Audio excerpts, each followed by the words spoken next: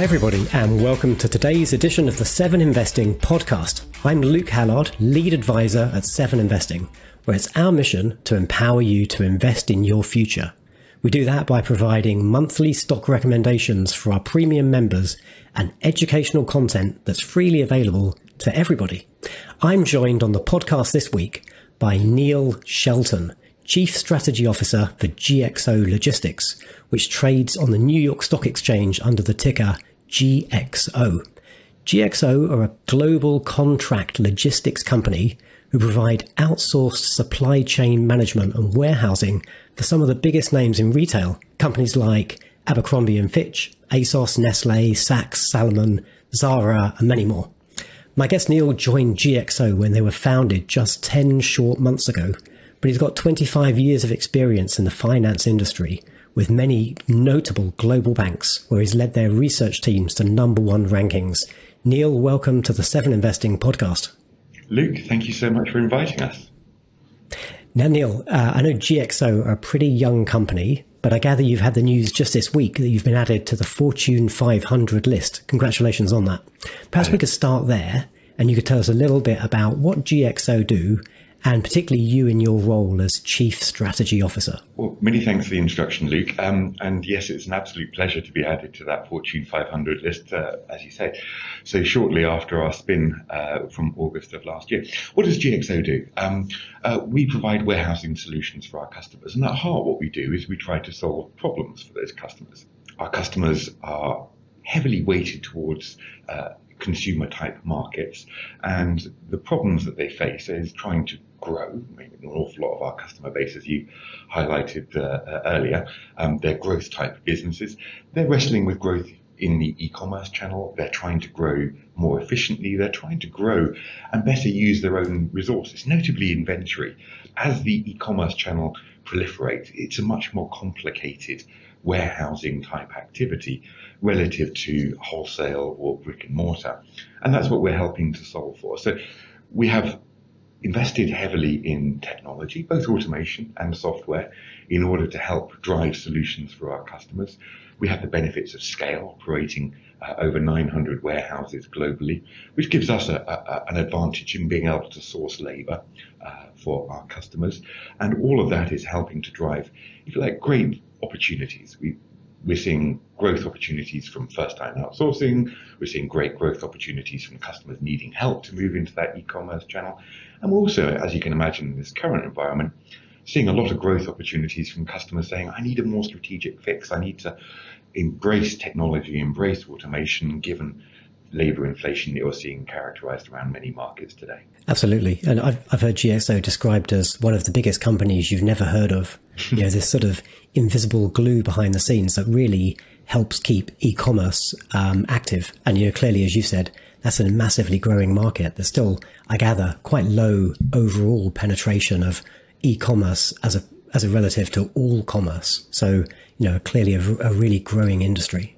Yeah, I mean, we're working with many customers who are planning for a significantly higher than 50% direct-to-consumer or e-commerce type share from what is, in generally, across most markets, kind of 20 to 30% today. And that's giving great opportunities to expand dedicated facilities, but also some co-tenanted facilities, multi-use facilities going forward, as everybody wants to have a best-in-class consumer experience. And as you highlight, we're behind the scenes helping to deliver that to our customers. But not only a great consumer experience, but our solutions are driving a significant improvement in their margins and indeed their growth going forward.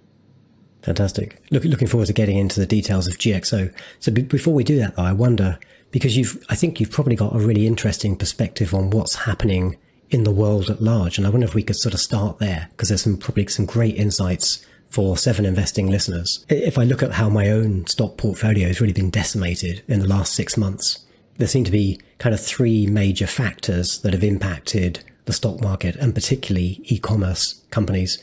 And I suppose those are things like supply chain challenges, which I guess are still ongoing, rising inflation, which might be impacting consumer discretionary spending, and then also the conflict in Eastern Europe.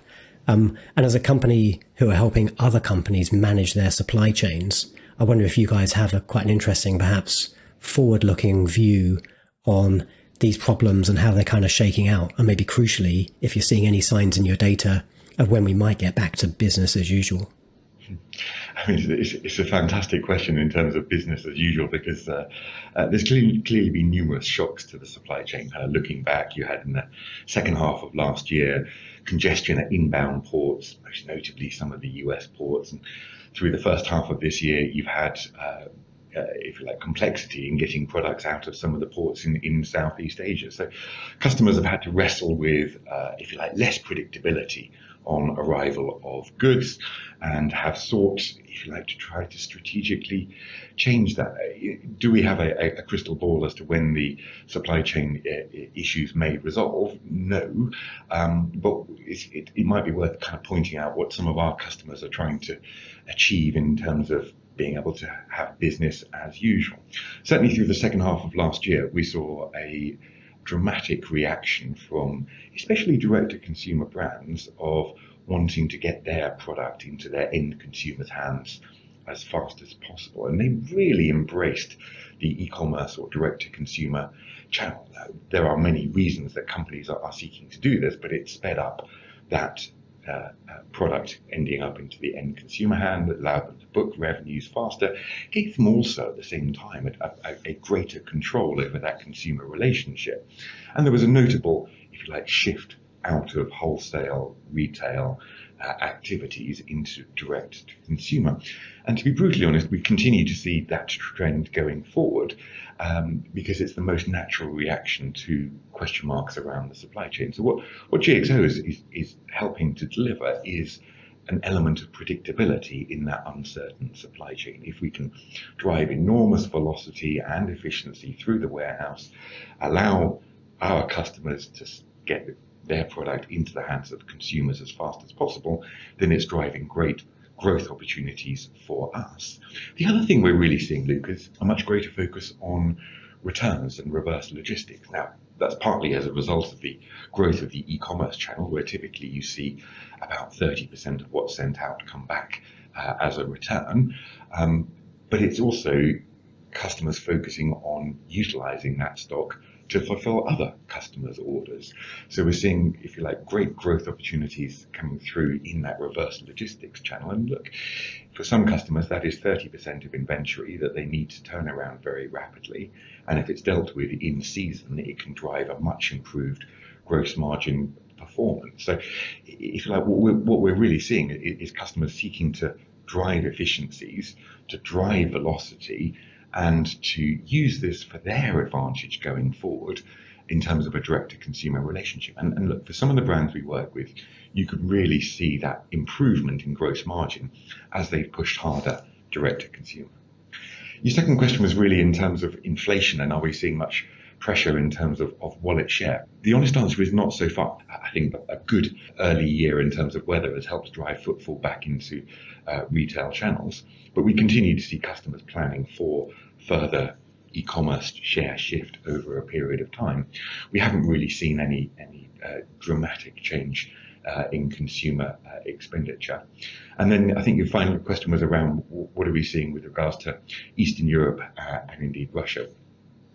We don't have much in the way of operations in those territories.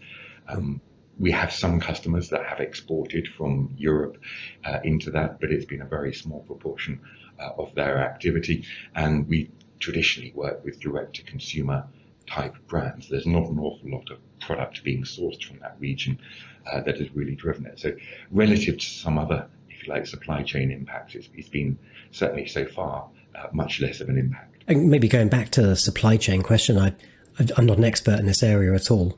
I wonder if there's almost an opportunity for a logistics provider, because I guess for a brand that you service to be able to maintain quick delivery times, but still navigate the complex supply chains to get goods inbound from overseas, does that mean they actually have to have more inventory in your warehouses so that they can sort of service their consumer demand? Actually, Luke, it's quite the opposite. I mean, one of the main benefits that we bring to our customers is reducing the inventory or working capital tied up into their businesses. So, I mean, I was at an e-commerce site 2 weeks ago, big direct-to-consumer activity.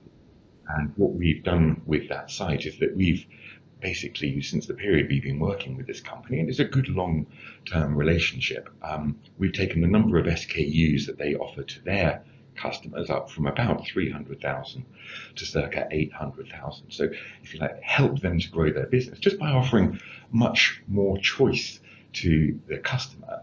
But over that period of time, we've held the inventory to sales flat. So if you like, that inventory per SKU has more than halved, which is really important. I mean, for every retailer or direct-to-consumer brand, there is always quite a degree of seasonality. And typically, to clear that end-of-season stock, you, halve the price of the product. So if typically a retailer is 30% overstocked and you're having to halve the price, that's 15% of gross margin points of pressure. If we're more than halving that, we're giving the customer close to 10% added back gross margin. And that's why, if you like, outsourced warehousing is becoming a source of competitive advantage and helping customers to embrace that e-commerce channel, because they can reinvest in a better consumer delivery proposition, more marketing, pricing if they choose, and all of which is, if you like, helping us to show how we're delivering really quite outsized benefits to customers. Warehousing, to put it in context, is typically 2 to 6% of total product cost. We're a few tens of basis points, but if we're delivering just on the gross margin side through inventory turn, that sort of benefit, you can see why we're seeing such great growth opportunities ahead of ourselves. That's great. And, allows the retailer to focus on what they're best at and engage with strong partners to do what they're best at. And in this case, GXO is a leader in logistics. What are the typical logistic models that your customers could use if they want to start scaling up to national or international delivery? So, I mean, the core of what we do, Luke, is really standing up large-scale bespoke solutions for kind of global blue-chip type brands. And those solutions help customers grow, especially into the e-commerce channel, which is complex. I mean, if you think about the route of moving from brick and mortar or wholesale to e-commerce, you're dealing with, let's say, a pallet of 10,000 white T-shirts turns up from Southeast Asia. In a wholesale model, that 10,000 white T-shirts would be shipped onto somewhere else. In a retail model, it would probably get mixed with 1,000 red, yellow, blue, green T-shirts and go out to another store. In the world of e-commerce, those 1,000 T-shirts are going out as 1,000 different packages to the consumer, but will be mixed with one or two other of hundreds of thousands of SKUs where the consumer expects it same day, next day. And so an awful lot of activity into the warehouse for our customers in the e-commerce channel. So we solve for helping customers to grow into that incredibly complex e-commerce channel. And look, if you were to assume an e-commerce unit is 5 to 10 times the amount of work of a wholesale type activity, that probably gives you some indication of what we do. We're also helping to solve our customers in terms of, if you like, reducing their over manufacturing. So go back to that e-commerce example, actually reducing the inventory per SKU, and then also dealing with returns helps to reduce the, if you like, overcapacity of manufacture for them. We're also helping to reduce wastage. In many instances, that's just by driving up the velocity of the warehouse. I was at a site last week which has a 99.99% precision ratio, and it's for the consumer packaged goods customer that we put that in. That's helped to reduce their wastage by over 60%. So yes, we've delivered huge efficiency savings from the automation we've put in place. Variable cost per unit has dropped by 80%, but this is a very consumer and ESG focused customer, reducing that wastage by 60%. What is wastage in the context of logistics? In the case of consumer packaged goods, it's ensuring that you don't have goods returned to you. So if it's shipped to a supermarket, that if it's wrong, the supermarket just won't accept it. It'll be shipped back and it'll be historically scrapped. Or you have product which is just going through its sell-by date. So that's different from sort of reverse logistics, where consumers are receiving the thing they ordered, but they've changed their mind and they're sending it back. And I gather that's quite a large proportion of the total orders that go out. So this is more sort of lost goods because of sell-by dates and things like that. Yes, I mean a wrong order being sent out to a supermarket. As you can imagine, supermarkets are not minded to accept something that's wrong, and the easiest thing for them to do is just to send it straight back. Yeah. So, so we talked there a little bit about what GX do as a outsourcing logistics providers, and you've talked about some of the benefits for your customers. And one thing we talked about prior to recording was some of the ESG measures, sort of environmental measures that you help with. Could you describe some of those a little bit? Sure. I mean, we recently published our first ESG report, and we were absolutely thrilled to highlight within it that we've reduced our greenhouse gas intensity, so measured as a dollar of revenue, by 24% over the past year. And that shows that we're, if you like, just delivering more with less in terms of the resources that we're using. And look, at the heart of what we do, we are seeking to reduce manufacture over capacity. If you consider, Luke, that typically 50 to 80% of the carbon footprint of a product is in its initial manufacture and shipped destination market. If we're reducing overstocking in that e-commerce example by more than 50%, then we're having a very significant positive effect on the environment. We're also increasingly standing up carbon negative warehouses.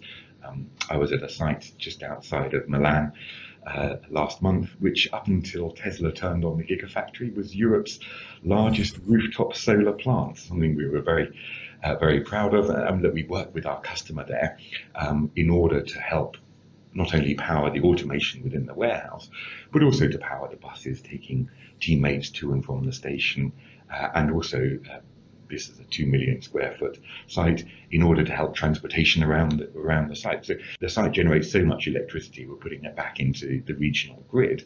And as you can imagine, where companies are increasingly focused on scope 3 type emissions, we've got some great, if you like, technologies and case studies to show where we can really improve the carbon footprint for our customers. And at heart, most of our customers are in some way consumer focused. And so the consumer is very minded to, if you like, work and put their dollars to work with companies that are doing the right thing going forward. And that's one of the benefits of working with GXO. You touched there on some of the automation in the warehouses, and great to hear that that's kind of being powered by that big fusion reactor in the sky. Could you tell us a little bit about some of the exciting stuff you do have in your warehouses? I've seen some videos of robots and all sorts of quite interesting technology. The industry is going through a fantastic J-curve, Luke.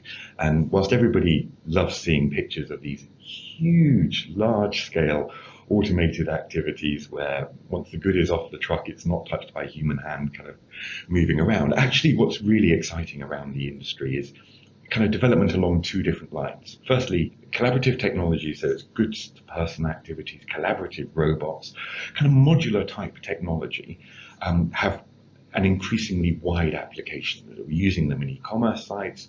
We're starting the deployment of large-scale collaborative robots in food and beverage sites. So this is super exciting because it's people working with technology. It helps to differentiate GXO. Our teammates, our associates are a real competitive advantage relative to our peers. And what we're finding is where people are working with these collaborative technologies, their sense of empowerment goes up, engagement goes up, I mean, very, very significantly. But we're also driving down one of the, if you like, benefits that GXO brings, given our scale, which is a cycle of continuous improvement, and it's driving that down to the floor. And that's really important because it's a process that drives benefits for our customers, but also helps to empower the teammates. So we're seeing lots of new utility for these collaborative technologies. We're in the process of deploying them across a number of food and beverage sites in Europe to start with, which are driving great improvements for our customers. Typically 50 to 80% efficiency benefits, improved precision because you've got scanning and vision technology, you've got weighing technology as part of these collaborative technologies, and it improves the velocity, so less wastage coming through in food and beverage. So yes, lots of activity on the automation side, but what's also really super exciting is the software side. So now combining vastly improved vision technology, using artificial intelligence, using machine learning, we're able to deploy this in reverse logistics to reduce the human interaction. That's important for customers because reverse logistics is expensive. Okay, you've seen some data points published in the US which suggest if you include transportation costs, the average cost of a return can be north of $20.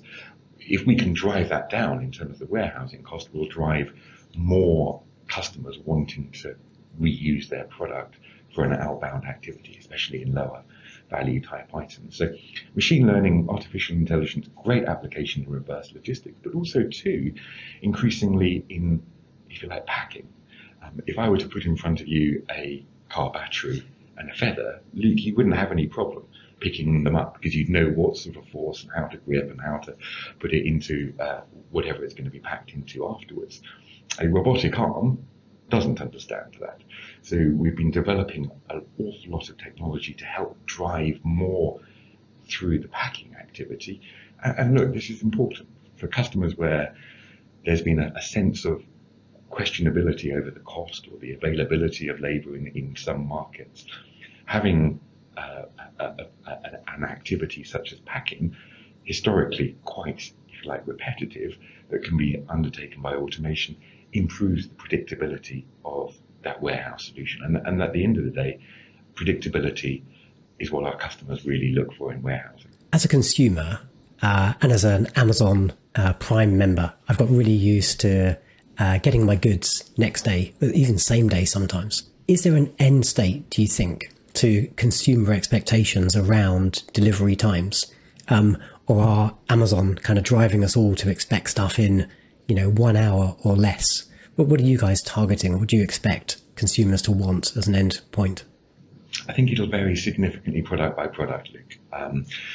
We work with a luxury goods company which promises 3-hour delivery from a site which serves two major markets.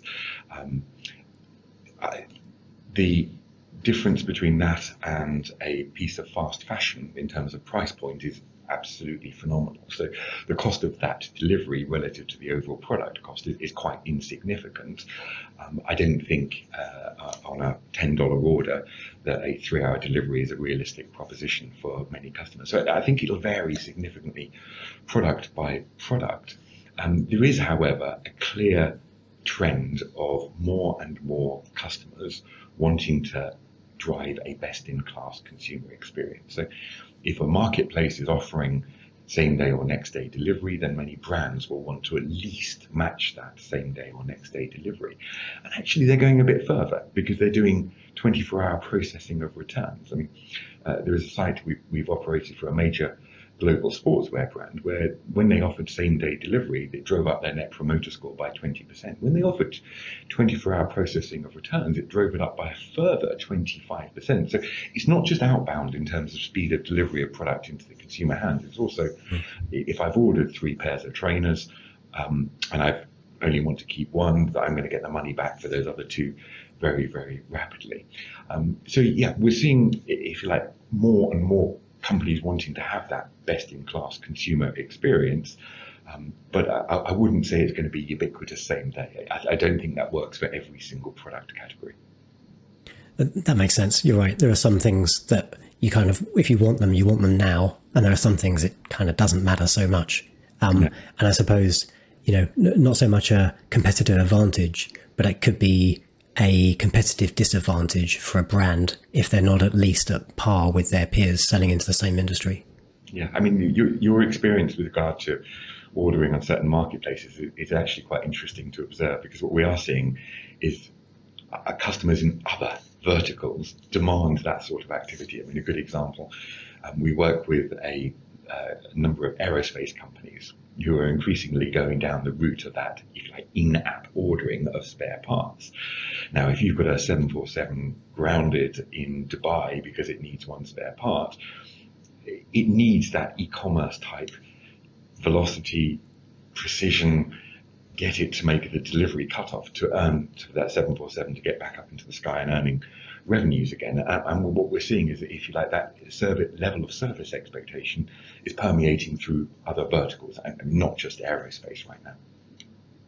It's interesting you take us into the aerospace comment, because You're absolutely right. So, and if we think about sort of come away from industry and now think about GXO specifically, I guess we've talked about kind of e-commerce stuff that we'll all be used to as consumers, but I understand your customers are in lots of different industry verticals. Could you bring that to life a little bit? You know, what do you actually do for aerospace, for example? It's largely spare parts and also parts in the construction of new aircraft. As you can imagine, when you're building let's say a commercial airliner, you can't have all the parts lying around at one go, but they've got to arrive at the right time so that everything can be connected together and to help finish the overall product. And similarly for both airlines and the OEMs, we are providing a parts replacement service.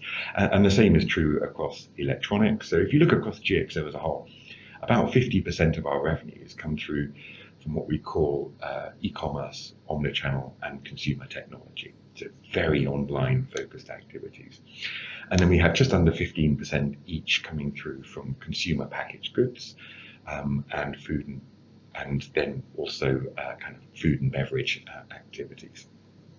The remaining roughly quarter of our revenues comes through from a mix of other activities, which includes aerospace. We also work with some chemicals companies and others that are, if you like, seeking to take advantage of the benefits of outsourcing. And on the website, you describe manufacturing support services that you offer to some of these classes of customers. What kind of thing happens within the warehouse where a customer is using those capabilities? So one of the interesting trends that we're seeing, and I guess it's back down to your question around the kind of marketplace consumer experience, is that we're seeing a lot of late stage, almost manufacturing type activity coming back into the warehouse. Let me give you an example. If you were to order a personalized product, you would want that personalized product about the same delivery timetable as a non-personalized product.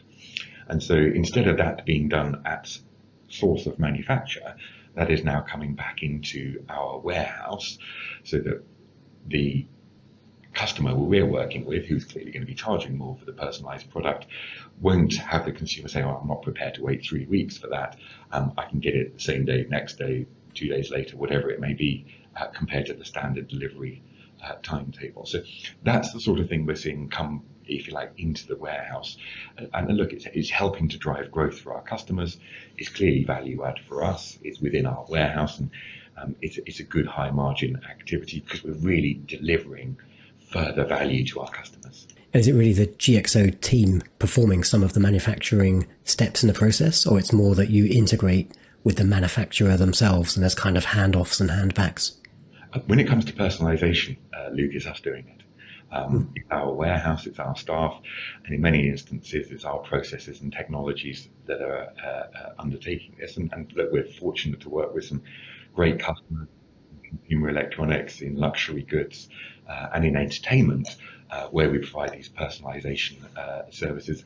And it's going to become more pervasive. I mean, even in the world of fast fashion now, you're seeing growth in personalization because it drives consumer engagement. Very good. Very, very impressive. So are there other ways in which GXO help retail customers grow their businesses? I mean, at heart, what we're doing is we always try to solve for a problem for our customers. And inevitably, it's wrestling with that e-commerce, complex, high velocity solution. I mean, to put it in context, we had sites that through the Thanksgiving weekend did significantly more than 500,000 outbound e-commerce units per day. So when you consider the amount of stock required of many hundreds of thousands of SKUs to arrive at a packing station at the right time to meet an ever foreshortening delivery timetable, that's where we drive the biggest value for our customers. So helping them to grow from historically wholesale and brick and mortar into e-commerce. But importantly, it's that inventory management process we discussed a little earlier, where we can drive significantly lower inventory holding per SKU to improve gross margins, to allow them to make the e-commerce channel their most profitable channel, and to provide a differentiated customer service that we're really helping to solve for.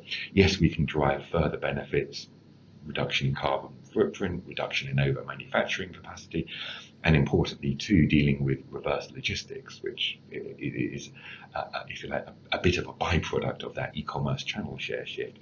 But at heart, what we do is to help customers grow efficiently, both in terms of operating costs and also in terms of inventory management. I was at one very large UK brand that you'll be aware of. Once we took over their e-commerce operations, we dropped the operating cost per e-commerce unit by 80%. We drove up the velocity of their outbound e-commerce activities by a factor of 6. And this company recently came up with a trading update and highlighted that their percentage of full price sales is up very, very sharply over time. And that's the inventory management process.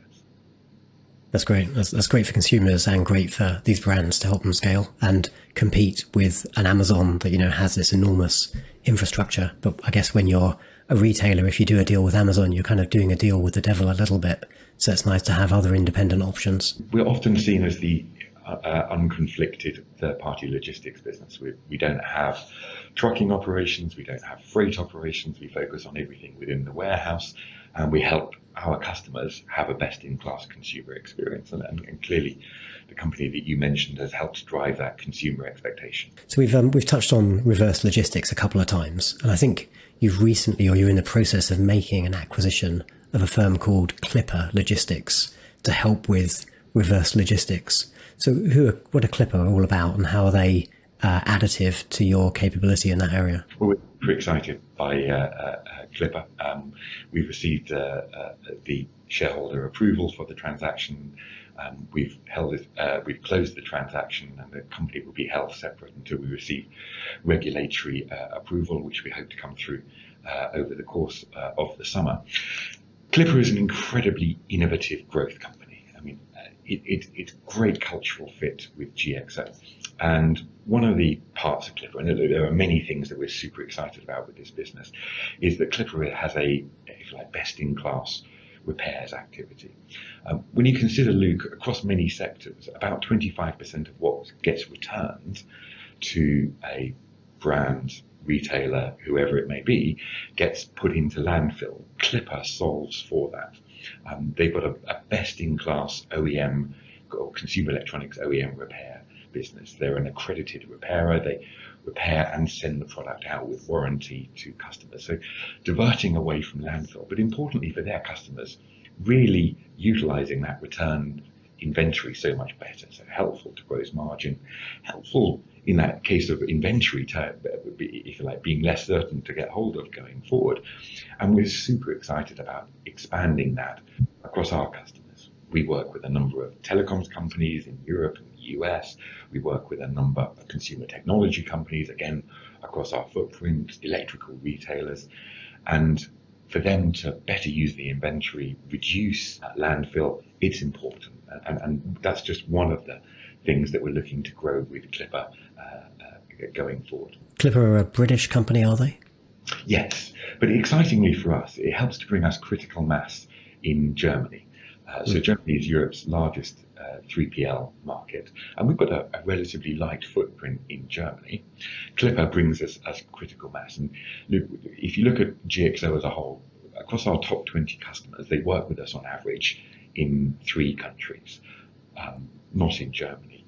We're super excited by the fact that Clipper will bring us critical mass, and we'll be able to, if you like, further push on our land and expand strategy. So we're very fortunate to work with some great global blue chip companies, and we're looking forward to expanding that relationship into Germany. And also Clipper brings us access to new verticals. Pharmaceutical and life sciences is an area that we think are e-commerce solutions that will apply very well to. I mean, increasingly it's a direct-to-consumer type business, requires amazing precision, requires high velocity, and we're super excited about taking Clipper's vertical expertise and growing that our footprint. I mean, and to give you some sort of context around that, we acquired a business back in very early 2001 in the UK, which brought 3 areas of vertical expertise: telecoms, technology, and food and beverage. We acquired about $600 million of revenues.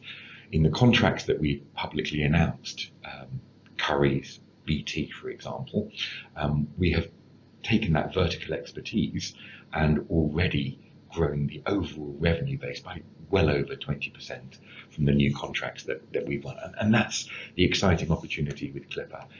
They're a fantastic business, and we'll really look to accelerate their growth around our global footprint. That's fantastic, and good to see a bit of British innovation there, rolling out more widely under the GXO umbrella. I think that's great. You mentioned that you've been around for a long time. I guess we didn't really say in the intro, and I introed GXO as being just a 10-month-old company. But maybe you could give a little bit of insight just into the history there, because you were spun out of a company that had a much longer legacy. Yeah, so we spun out of XPO in early August of last year. And we're the contract logistics part of XPO. So there was a good argument to highlight that there was trapped equity value within the conglomerate structure of XPO. And indeed, this has given us the opportunity to highlight the GXO story. I mean, you start off by saying it's kind of one of the larger businesses that you've never heard of, and that was clearly the case when we were trapped inside this conglomerate structure. And also, this has given us the great opportunity to highlight the benefits we can bring to our customers. So if you look at the operational performance post-spin of GXO, we've announced record wins in the fourth quarter, record wins in the first quarter. We won contracts with a lifetime value of $2 billion. Our sales pipeline is at an all-time high at $2.5 billion exiting the first quarter. It's clear that that spin process has also helped us, if you like, to carve out more of a unconflicted, best-in-class, technologically savvy, but also driving huge benefits for customers story that resonates. Not being part of a bigger conglomerate has clearly, so far, really helped the GXO case. Very good. So if I asked you to pick on maybe the one thing you're most proud of, maybe in that short GXO history, what would you point out? I mean, we've touched on the fantastic wins that we've continued to back. So we've won contracts up until the end of the first quarter that will have a positive $1 billion revenue impact in 2022, and we've won further contracts that will drive us forward in 2023. But I think, too, we had a brief touch on ESG. So we published our first ESG report last month, and that's important. It highlighted the benefits that we're bringing to our customers. Customers are signing long-term contracts with GXO, so there's a very deep partnership, and as you can see from that top 20 customers working across 3 countries, it's an expanding and deepening partnership. So being the, if you like, partner of choice and highlighting the journey that we're making on our targets going forward is really important, and I think is a differentiating factor. I mean, we're in a very fragmented industry. It's about a $430 billion addressable market. 130 billion is outsourced. We've got about a 5% share of that. So we're only 2% share of what is currently addressable for us. And working with long duration contracts, it's important to look like the right partner, to be financially stable. We've highlighted that post-spin, to share the, if you like, operating best-in-class expectations for our customers. And that ESG report, I think, is very exciting to highlight the journey of doing great business in the right way that we're seeking to do at GXO. That's a fantastic, and you almost got 10 things there, but I'll let you off with the wrap up on the ESG. No, that's great. Yeah. Neil, that was a really fascinating discussion, and hopefully Seven Investing listeners understand a little bit more about outsourced logistics and how critical the capability is to many of the companies that are probably in their portfolios today. And I definitely feel more informed about some of the challenges in the world and how GXO are helping retailers overcome those. So thanks a lot for sharing your perspective with our listeners today. Luke, it's been an absolute pleasure. Thank you so much for having us on your podcast. Fabulous. Well, guys, you've been listening to the Seven Investing podcast, where it's our goal to empower you to invest in your future. If you want to know more, swing by seveninvesting.com/subscribe. We've got a fantastic deal on your first month of membership right now, which will give you access to our deep repository of over 100 stock recommendations, deep dive videos, and regular company updates. Thanks, everybody.